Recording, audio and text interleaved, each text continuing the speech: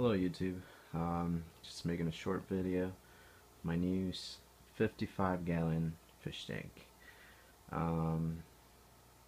Bought this 2 months ago, and I haven't been able to get it to my house because transportation, blah blah blah. But now I have it, and I have to set it up. I'm gonna switch substrate. I'm gonna be using some sand, some pool sand, and I'm also gonna be using some fluorite at the bottom because I plan to put some light plants. And yeah, I'll keep you guys updated.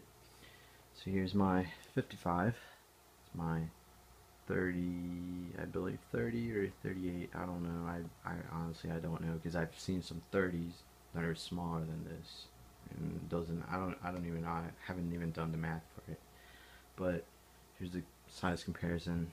All those guys are gonna go in here. But yeah, it's finally here. Time to set it up.